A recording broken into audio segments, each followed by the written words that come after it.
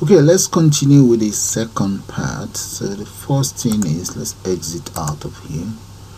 Now we need to be able to call all of these forms. So let's double click on the doctors first, and in there that form is actually referred to as doctor. Let's see if it's going to work. Doctor dot, let's see, show. Okay, that's good, it works.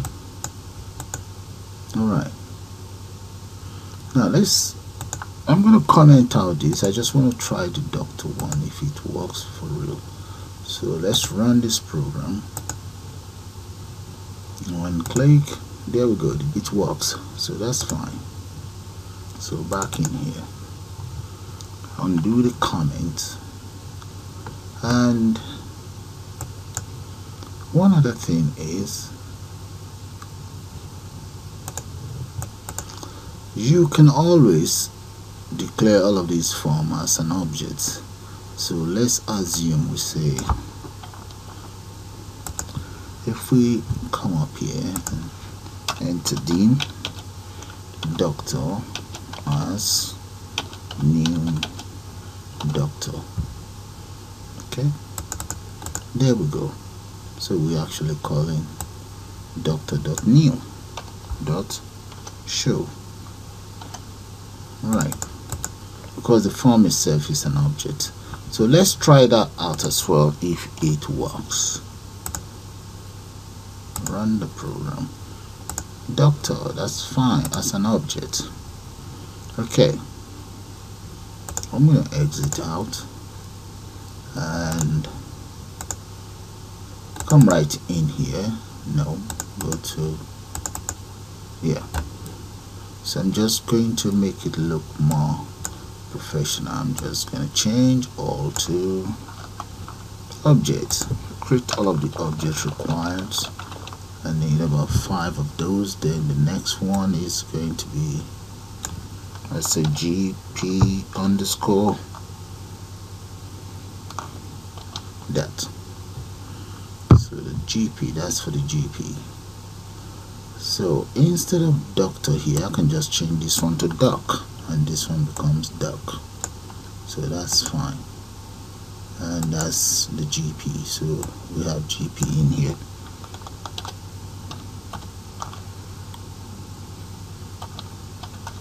Appointment, and the next one is going to be patient. So we can just call that part. And here is the patient. Then this one, I'm going to make that payment, and that will be pay. And this will be pharmacy. And just change this one to pharmacy. Right, they are all ready now. Let's change it. Okay, that's fine anyway, that's fine. This one will just be GP, and this will be doc. Change this to doc as well. That's good. Test it out. Yeah, that's fine.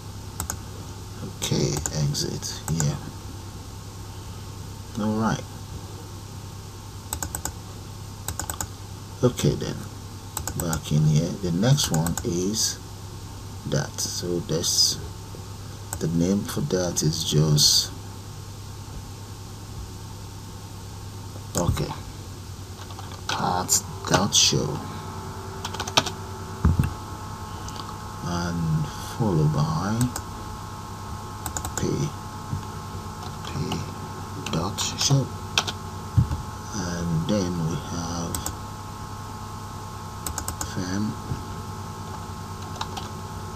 fair.show. And what else do we have? We have GP, so that will just be gp.show. Right, all of them are now in place. I'll undo that.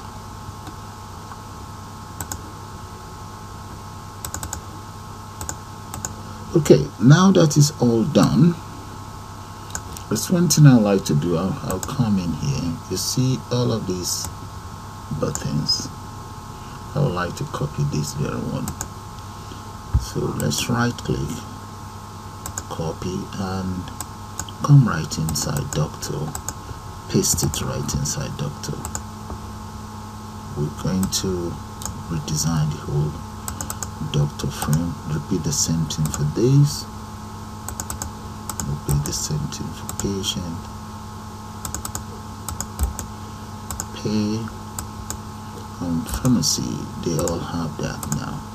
Now let's come inside here, double click on that. You see all those lines of codes?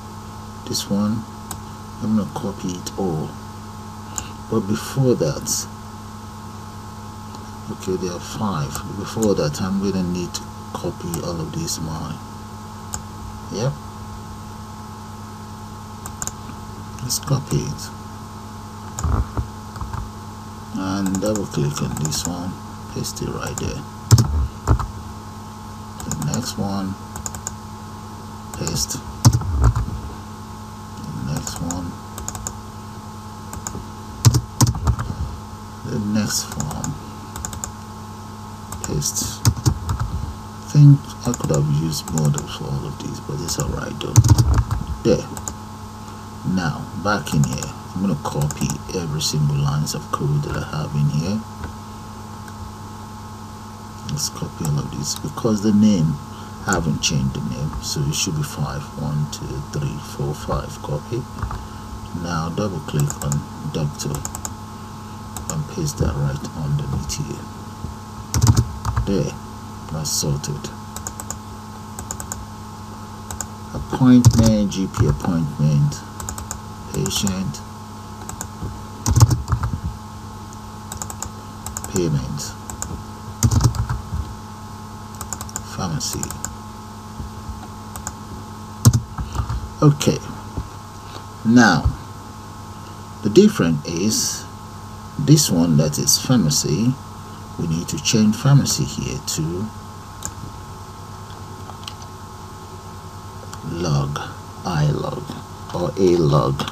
So let's look for whatever is pharmacy here. So this one will become log,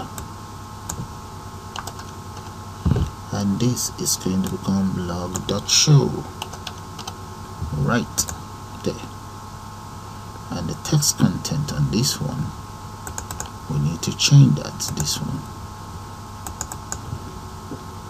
to log there. So the same thing will have to be repeated for these ones. This is, or let's go back to the pharmacy again, and this log, the name will become log as well. Right, that should change automatically in there. Let's see. Let's go back in here, double click on log. Oh, that's log, so we'll move this then to log. Okay, we can get rid of this. Right, the next one, which is payment, we can change this to payment to log. Right, login, and the text content, I need to change that to login as well. Okay, and double click on that, and we need to change the payment one to a login.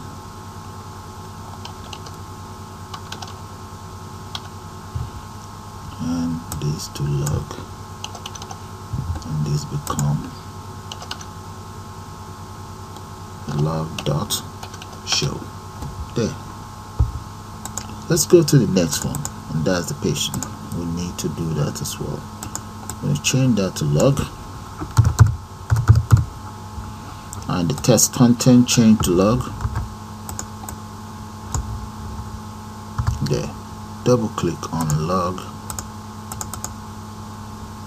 that's the log. I'm just going to move it here.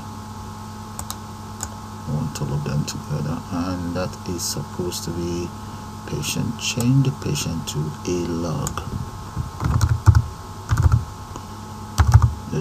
in, and this will be known as log.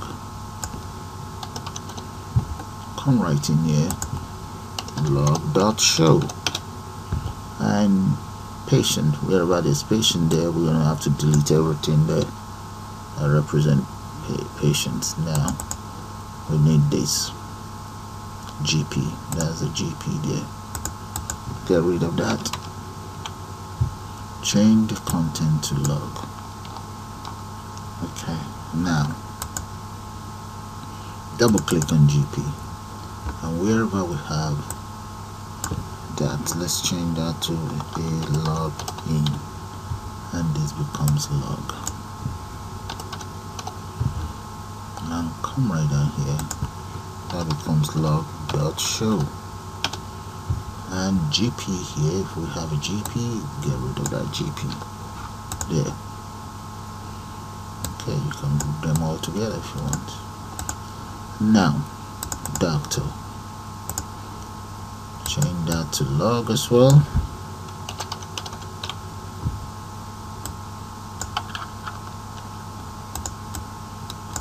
There we go.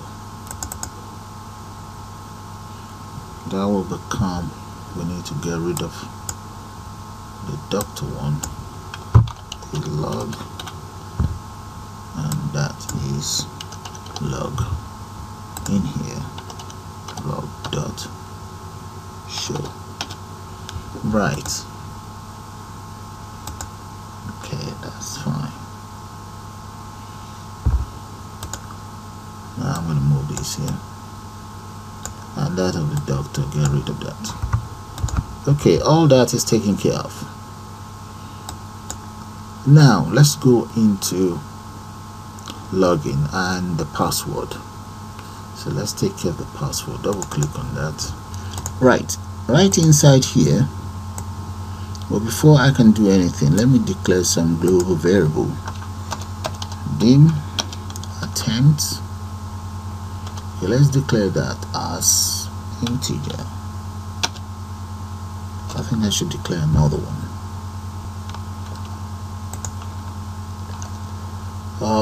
The other one, maybe I should call that check or checkers. There we go. Now attempt and checkers, let's come inside the login itself, double click on the login again. Attempts is going to be assigned 0 value, the same thing, checkers equals 0 as well. Now let's use a do while loop. Do while attempts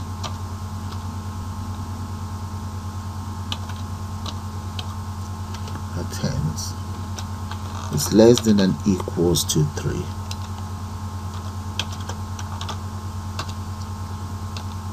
Attempt in this case equals attempt plus 1. Okay, so which means it's going to go around 3 times if you don't get it right. So if txt username dot text equals, I'm just going to give that a name anyway, I'll just call it Paul, and txt password dot text equals 1 2 3 4, close that. Then what do I want the system to do? I want this to clear whatever content we have in there, clear, and you to clear whatever you have in there, clear. And now I want all of these to become enabled, everything in here to become enabled and focus set. Copy that. Where is it?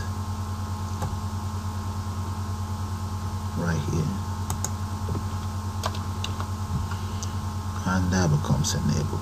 We already have this, so we get rid of that. And this becomes true. Okay, all of these becomes true. There we go. And we set focus on the username. Else, what do we want the system to do?